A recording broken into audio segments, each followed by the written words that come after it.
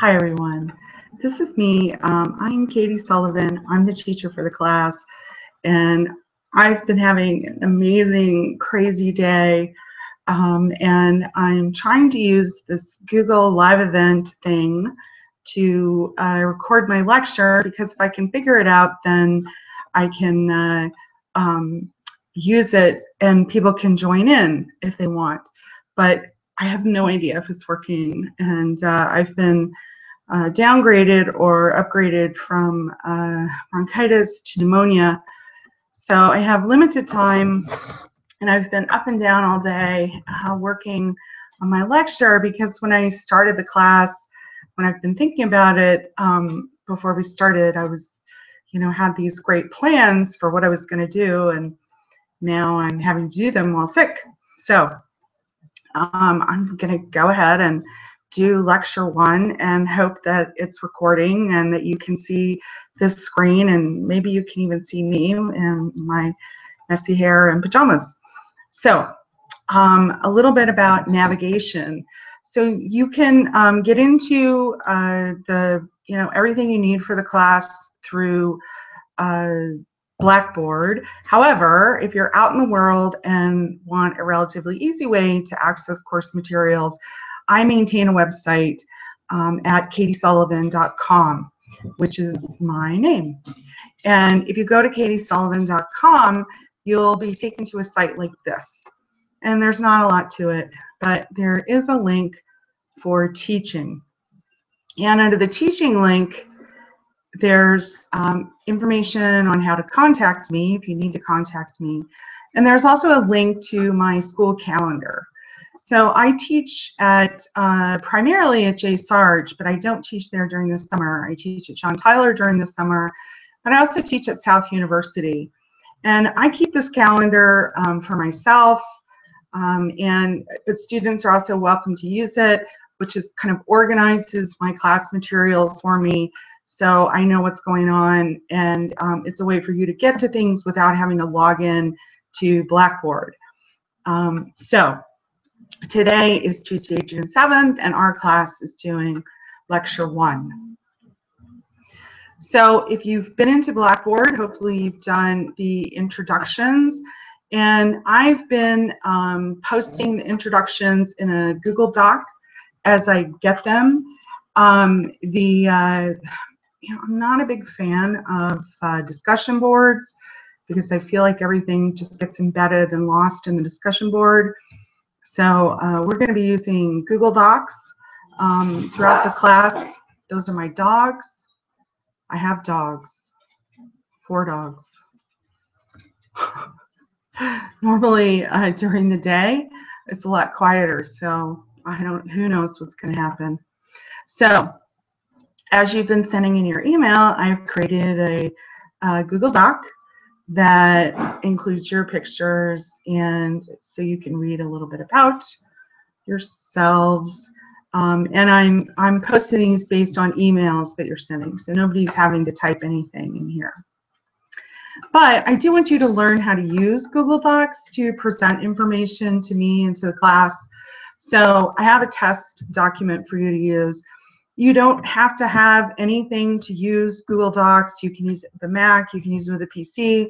You don't have to have an account, although you all do have accounts, Google accounts through VCCS, the Virginia Community College System. But you don't have to have one. And so sometimes when I ask a question, I'll ask people to answer it, and there'll be something that looks like this. And you just come in and you pick a box. So your box will be where your answer will go. That's guys, seriously, Jack. And you'll type your name and then hit enter, and then you'll just type in your answer in your box. And if you make a mistake in Google Documents, as is true if you make a mistake in a lot of things in Windows, if you hold down the Control key and hit Z, it just backs over what you did. It's the Mac key and Z if you're using a Mac, or whatever you call that key with the the thing on it. I keep wanting to say Windows, but that's not it. Anyway, so you can practice in here. There's nothing you can mess up. This is where you can get a feel for what it's like to use a Google document. So if you want to practice, feel free. And when you're done, you just go up and close it, and you'll be taken back to the lecture notes. So these are lecture notes for lecture 1. And the lecture notes are posted in Google Docs, and they have links in them. And I use the lecture notes as I do the lecture, and you'll hopefully be seeing the notes, I hope, while you're hearing me talk. And the exams that you'll take, the 3 exams, will come from these lectures. The material in the book is helpful for you to read and will back up and reinforce what I talk about in class, but the exams are focused on the material from the lecture. So let's get started. So what is sociology? So a lot of people take sociology without knowing what it is, right? If you read a lot of the answers so far when people have been doing their introduction as to what sociology is, a lot of people don't know. They know it has something to do with society, but they're not sure what it is. And sociology is kind of at the other end of the continuum from psychology. Both sociology and psychology try to explain and understand human behavior. And all of us are, you know, kind of junior psychologists, and we all use psychological explanations to explain people's behavior. And part of the model that we tend to use when we explain people's behavior is that individuals are rational and that they make rational choices based on internal characteristics like their character, resources like willpower and self-discipline, and things like drive. Right? And these qualities are, again, they're part of who you are. They are things that can be taught, right? You get them from your parents, but even if your parents don't teach them, you can still get them, right? So this is when we look to a person who's raised in foster care and has a difficult life, but ends up at MIT, right? So we believe there is some external characteristic that, internal characteristic that can lead people up and out of difficult situations. These are psychological, this is a psychological perspective. We, in this psychological perspective, we tend to see the world as basically fair. And there's actually something called the just world hypothesis, which believes that we all kind of are where we are in society based on what we've done. So if you look, for example, at why are people poor? Well, people are poor because they're not working hard enough, or they haven't taken the time to get an education, or the explanations for poverty are internal, right? They're characteristics of the individuals. So what happens with this is when we look at things like affirmative action, which gives a weight to things like poverty and race, people tend to get really upset because we want admission to a school like Harvard to be based on merit only, right? So as we call a meritocracy. And a meritocracy is that it's based solely on how hard you work. And sociology kind of comes along, it's like, well, really, admission to Harvard is not really a meritocracy. And people who are wealthy have their own affirmative action. So if you think of getting into Harvard as being awarded a series of points, and the person who earns the most points are the ones who get in, right? So you get points for your SAT scores and grades and things you've done, extracurricular activities, And in a situation of affirmative action, you may get points for low socioeconomic status or for being from a minority group. But what a lot of people don't know is that there's also, points and weight given in terms of legacy. And legacy means who in your family has gone to Harvard. So if your father went to Harvard, you're more likely to get into Harvard, right? So this is you being given additional weight and additional likelihood to get in based on something that you didn't do, right? It's just pure luck being born into a privileged family. And so this is where sociology kind of starts to come in and say, all this stuff about hard work and getting ahead and, maybe isn't quite all there is to the picture. And again, when we look at something like poverty, we have this expectation that people who are born into extreme poverty will somehow find a way to pull themselves up and work hard and get out of poverty. But at the same time, most of us are in the same social class as our parents, right? Most of us are not, we have not worked, in a driven state, staying up all night, going to the library, working 2 jobs and, doing all these things to raise ourselves up. But we have this expectation of people who are poor, who have fewer resources than we do, that's what their pathway out of poverty is.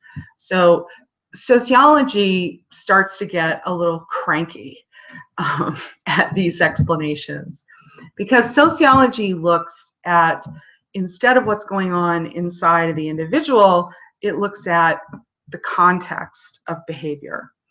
So we look at human behavior and we look at human society and we look at how society influences human behavior. So there's something, for example, called the fundamental attribution error. And it's a thinking error, and there's one that goes along with it. And the fundamental attribution error goes like this. So if someone, let's say someone at your job is late, okay? When someone does something that we disapprove of or think that we think is not morally good, we tend to explain that person's behavior by looking at internal fixed characteristics, right? Again, this idea that people have this character that they carry with them into every circumstance. So someone comes into class late and, people roll their eyes and it's, they're irresponsible or they're lazy. And, we tend to explain people's behavior, again, by internal states, which is the fundamental attribution error. We attribute people's behavior to this internal fixed state. The flip side of the fundamental attribution error is that when we explain our own bad behavior, we tend to look at the context, right? And we don't look at this idea of an internal fixed state, in part because we don't like to be critical of ourselves, but also in part because we recognize that the situation plays a role, right? So if you're late to work or school, then it was because your babysitter didn't show up in time for you to leave on time. It's not because you're lazy and irresponsible and you're not rolling your eyes at yourself, right? If you cut someone off in traffic, it's because someone else was pushing into your lane and you had no choice but to get out of the way or be hit, right? So again, this idea that our behavior is in context, which is a sociological way to look at the world. And other people's behavior is based on internal characteristics, which is a psychological way to look at behavior. And we're focused on the sociological way. There's kind of a parallel in looking at the difference between people who are liberal and people who are conservative, or not so much the people, but the ideologies of liberal and conservative. So people who are conservative tend to be more along the lines of the psychological explanation. And there tends to be more belief in the just world hypothesis. And if people aren't, making it, then they look to the people themselves, right? If you look at poverty, for example, or racism, right? That it's like, yes, there's racism, and yes, it's a problem, but it's not that big a problem. And, we need to kind of move on. That the idea that government should be small, that individuals' lives should be private, and that we are working here for ourselves, right? Not for other people. And that, where you end up in life is based on how hard you work. So the liberal perspective tends to look at systems. So a liberal perspective, for example, if you focus on the minimum wage. From a conservative perspective, people who own small businesses can't afford to pay high wages to employees. And if you force a high minimum wage, then people are just going to seek automated ways to get work done, right? So, Wendy's is going to bring in computers to take orders because they're not going to pay somebody $15 an hour. From a liberal perspective, someone who is working a full-time job should be able to put a roof over their head, no matter how modest it might be. And that if a company can't make a profit while paying a living wage, then its economic model is not viable. So conservatives are unhappy with food stamps and welfare because they say it stops people, it disincentivizes people from working. And from a liberal perspective, you can look at Walmart, for example, and Walmart pays so little to its employees that many of its employees are eligible for food stamps. And those employees take those food stamps and spend them at Walmart to the tune of $2 billion a year. So from that perspective, it's Walmart that's getting welfare, right? They're getting $2 billion a year. Or if you look at the tobacco industry, that they are creating a product that basically does nothing but make people sick and kill them. And so from a conservative point of view, it's people's choice if they want to smoke or not, and it creates jobs and industry. And from a liberal point of view, you have, the government pays the medical bills, that we pay the medical bills, and society pays the medical bills, that and all the missed time and work and all the other costs, the Social Security when parents die and all the other things for the tobacco companies. And so we're basically paying their profit. So we're allowing them to make people sick, and then we're paying to treat the sickness, and that's profit. So we're giving them profit. Okay. So sociology does not disagree that there are people who are lazy, right? And they're bad people. And people can get very frustrated with sociology because it's really at the other end of the continuum when looking at poverty, right? It's not interested in the woman at Walmart with her buying a steak with her food stamps, right? that's just not in our realm of interest. It's not that, you know, sociologists as human beings don't believe that there are people who are idiots and people who just, you know, are leeches on society. We do. But as scientists, as social scientists, that's not what we study, right? We study the circumstances. So if you find yourself getting frustrated, if you come into sociology and you are politically conservative, sociology is probably going to drive you nuts. And that's okay. You're welcome, whatever your political background. But I ask that, you know, if you give it a minute when you learn or hear something, and that you kind of accept going in that, you know, where we are in the world is not just about what's inside of us, good or bad, right? I mean, that there's no way around that, right? There's no way around the fact that, you know, the family that we're born into, for example, plays a role in where we end up as adults. And that in general, if you're going to be pulled over by the police, it's better to be rich than to be poor, right? And so it's just, I ask you to kind of accept that society has an influence, okay?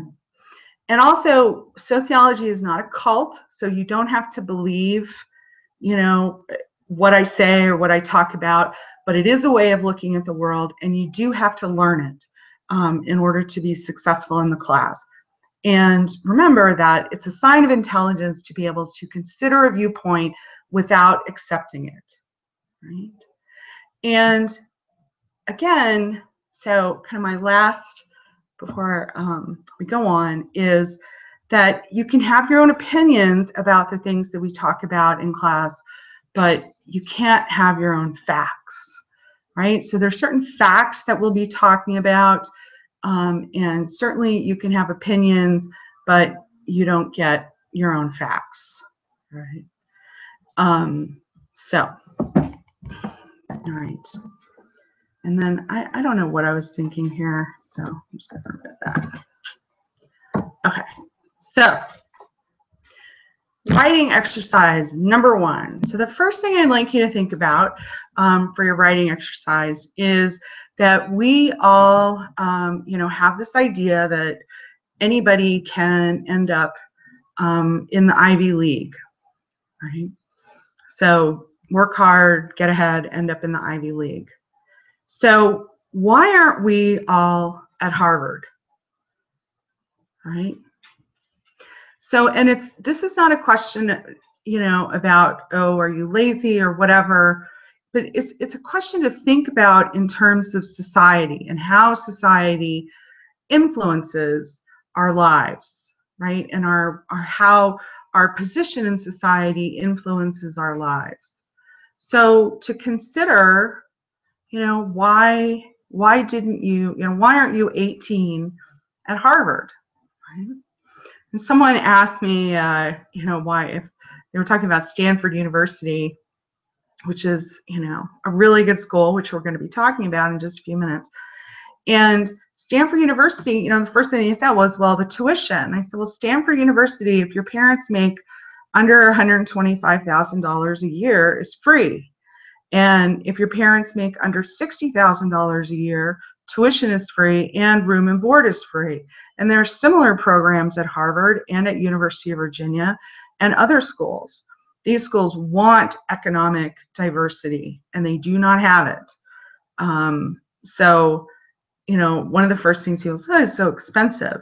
But the question then is, you know, when I tell people that is, why don't people know that, right? What is it? What's the reason why people don't know that? So I'd like you to consider why you didn't go to Harvard at 18.